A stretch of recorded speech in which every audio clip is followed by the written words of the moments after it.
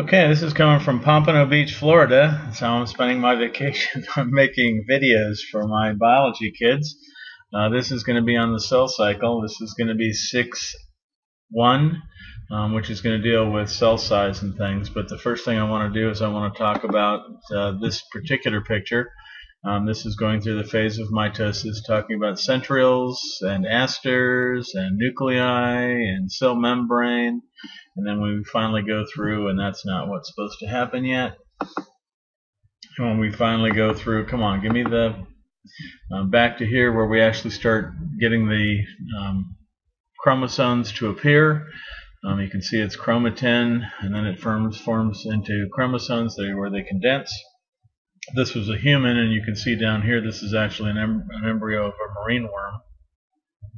But if this was a human, there'd be 23 pair of chromosomes in each one of these, so that we can go through. And I have no idea what's going on with this mouse. This is my netbook, and it actually thinks I'm trying to scroll, which I'm not all the time. I wish I had my board. But anyway, in metaphase, the chromosomes all line up. The asters, some of them turn into what are called spindle fibers. These are parts of the cytoskeleton, which we talked about in Unit 3. We talked about the actual parts of a cell. But these are part of the microtubules and microfibers that actually make up the cytoskeleton. But anyway, the chromosomes line up. The centrioles send out asters, which come into spindle fibers, which grab onto the centromeres of the chromosomes. And then they start pulling them apart, so we get 23 chromosomes going this way and 23 chromosomes this way from the 23 pair that we had all the way back here at the chromatin. And then we actually break the 2 cells into 4 cells. And this is how we actually go through the dog racer part, where we go through not the reproduction R, but the repair and the replacement if we're growing or we're actually replacing cells that are there. Okay, why do cells divide? Why do cells actually go from 1 cell to 2? And down here there's actually a demonstration of what's going on. And if you take a look at it, we have 1 millimeter by 1 millimeter, so we actually have 6 millimeters of surface area. We have 1 millimeter, 1 times 1 times 1 millimeter cubed of volume. And if we do the ratio of surface area to volume, we have a 6:1 ratio, which is a 6. That allows us to have a whole lot of doors for material to go in and out of the cell, as well as a smaller cell for the nucleus to send messages to the different cell organelles that are in there. If we had a 2 by 2 by 2, we actually have 24 millimeters squared for surface area. 2 by 2 gives you 4 on each side. 6 times 4 is 24 square millimeters. Volume 2 by 2 by 2, 8. And if we do the volume there, we have a surface ratio to volume ratio of 3. Fewer number of doors to get things in and out, and we have more space for the nucleus to send messages out. So let's take a look at the 2 reasons why we do cell division. One of them is DNA overload. The nucleus, the boss of the cell, can't get messages out to the organelles fast enough. So if the nucleus wants to send something to the endoplasmic reticulum, the rough endoplasmic reticulum, to actually make a protein so that we can send it either inside the cell or outside the cell, what it wants to do is it sends out a biological message to that endoplasmic reticulum. The endoplasmic reticulum makes the protein, sends a message back to the nucleus saying, yes, I got your message, and then it sends it off to the Golgi body, which sends a message back to the endoplasmic reticulum saying, yes, I got your package, and sends it off to some other cell, some other place in the body. And here we actually have the same thing. The material's not there, but we get 4 by 4 by 16. And then we do 16 times 6. That's 96 millimeters squared. And then we actually have 4 by 4 by 4. 16 by 4, 40, there's 64. And then we actually find out that as we go from a small cell to a large cell, our surface area volume ratio decreases, and cells want to have the largest one. Second reason is material exchange. Think of like doors in the cell. The more doors we have, which we actually have more doors than this one, but the more doors we have per surface volume, so we have 6:1, that's much better than actually 24:8. So this is a much better cell size. So DNA overload, can't get messages out fast enough. Material exchange, can't get materials in and out of the cell fast enough. And let's do a little bit of math. This is an older PowerPoint, doesn't have the math filled in, but we'll see if we can figure this out. Let me grab a pen, and I don't think they're here, so this poor little netbook with 1 gig of memory doesn't like to do things any too quickly. But if we have a 1 by 1 by 1, each door here is 1 square centimeter. Let's say these things are going to be in millimeters. I'm doing again this with my mouse and not my touchpad, so writing is not going to be as easy. So each one of these is 1, and we have 6 of those, so we actually have 6. Let me see if the information is actually there. Oh, it is. Okay, 6x squared. Then we do volume by 1 by 1 by 1, and we end up with 1 cubic x. If these are millimeters, this would be millimeters cubed, this would be millimeters squared, and our ratio is 6. Then we take this one, which is 6 by 6 by 6, and we take our volume. 6 by 6 is 36 times 6, and we end up with, let me get rid of this pen, we're going to end up with 216x squared, and volume 6 by 6 by 6, 216x, or in this case millimeters cubed, and our surface ratio is 1. Larger the surface ratio, the better the cell. And the last one, 10 by 10 by 10, surface area would be 600x squared, millimeters squared, volume would be 1000 millimeters squared, and our ratio would be 0.6. So this is a much better cell size. Smaller you get, the more doors you get. Smaller you get, the more surface area to volume ratio you get. The less space we actually have to worry about for the DNA to send materials, and also carbohydrates, proteins, nucleic acids, and lipids to get into the cell to where they actually need to go. Remember, prokaryotic cells are small, 1 to 10 micrometers. Eukaryotic cells, the largest prokaryotic cell is the same size as the smallest eukaryote, and the smallest one to the largest one here could be somewhere between 10 and 100 times larger for eukaryotic cells. They've got to be larger because they actually have organelles to do that work for them. This one, I might as well show you this. I don't know how long it's going to take to open up this website. I've got 2 websites that I want to show you in this part, and this is a shockwave file, so it's saying that there is a little bit of a warning.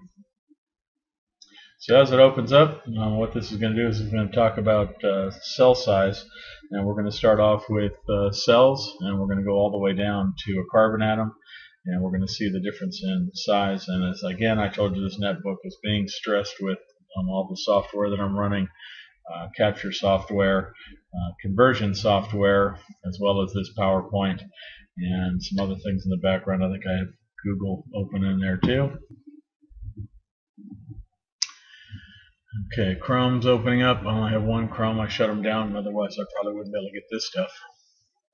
Now, I don't know how well this is going to show up because I'm only showing about 70% of the screen for the presentation. Come on, you can open up. I'm in a Wyndham resort in Pompano Beach called Sea Gardens, and I'm using their internet. Looks like we're going to get most of this.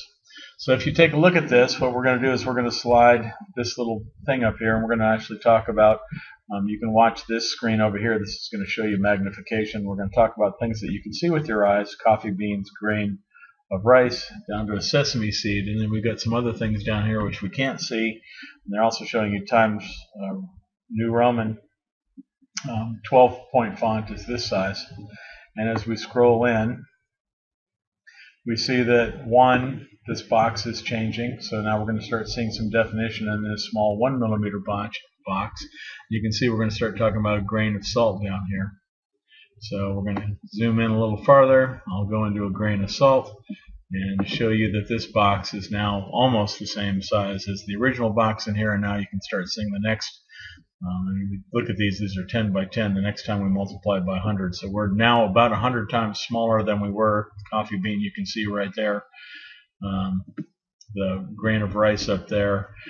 But we're going to take a look at this grain of salt. You can see it's a 0.5 millimeter, and it is really cubic in size. And if you get into earth science, we'll talk about how this cleaves. It has to do with the sodium and chlorine ions that are there. Now you can see an amoeba, and I showed my kids an amoeba actually ingesting 2 paramecium. So we have a eukaryotic cell here and a eukaryotic cell there, a much larger one. This one moves by pushing its cytosol or cytoplasm out through the cell membrane and can wrap around and actually ingest things. And there's a human egg, a female gamete. Going a little farther, and now you can start seeing we're going down into, whoosh. Did you see that, how fast that went? We're going into the next phase of magnification. There's the human egg, there's the female gamete, there's the male gamete, the human sperm, there's a skin cell. See, the egg's even bigger than a skin cell. Here's a photoreceptor rod, which would be inside of your eye. And then we scroll in some more, and we get a red blood cell, Baker's yeast, X chromosome, which we're going to see split up in 6b. And then we actually have some other things that are in here, which we can't really see all that well. But if we zoom in a little bit farther, we can see an E. coli bacterium, a lysosome, mitochondria, and then we can see there's a measles virus, HIV virus, virus, bacteria, and a phage. And this actually will go against bacteria and actually give them viral infections. There's an influenza virus. Here's a hepatitis virus. There's a coated vesicle, which are in cells. Scrolling a little more, we can see a rhinovirus for a cold. You can see a ribosome, which actually makes protein with the large part in the member and the small member. There's an antibody, and if this would just let me scroll when I want to.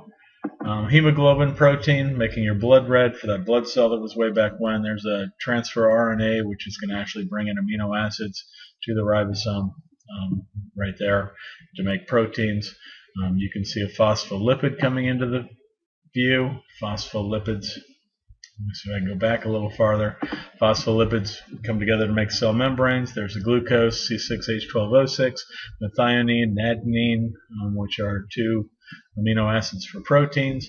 There's a water molecule, which we can see when we get a little closer, and then there's finally a carbon atom. So picometers, that's a billionth of a meter, 360 billionths. Now if you pay attention to this box up here as I scroll back through, you can see how many times we've magnified. If I can do this without getting too far off here, and you can see that box is just getting bigger and bigger and bigger as we're seeing the boxes that we were in get smaller and smaller and smaller, and goes all the way down to the beginning. Okay, let's go back into here.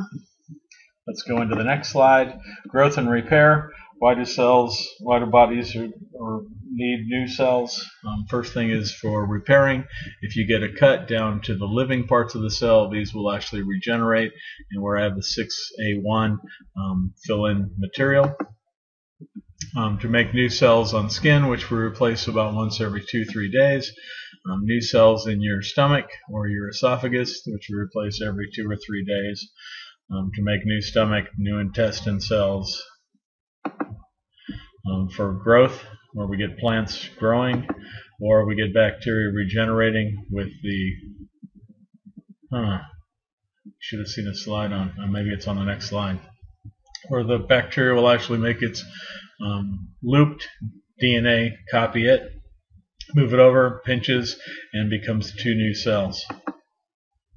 Okay, and this one I actually put up there because I think the kids like to see this. The development of a fertilized egg in a newborn human child requires average of 41 rounds of mitosis. So we actually go from 1 cell to 2 cells, and then to 4 cells, and 8 cells, and 16. Do that 41 times, and we end up with 2.2 times 10 to the 12th.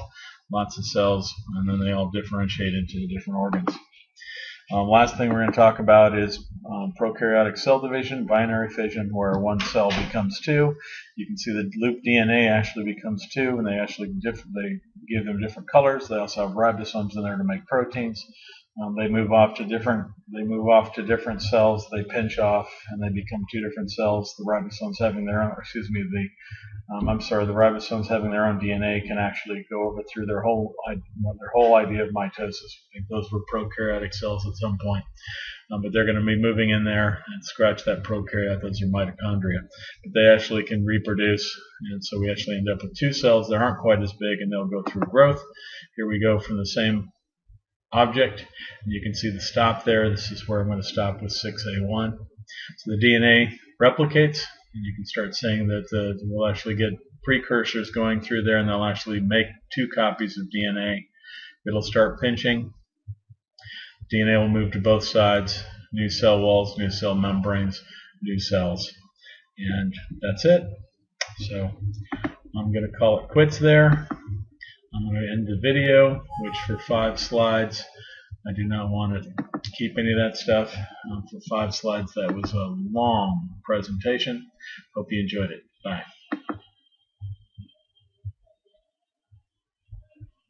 Okay, I'm done.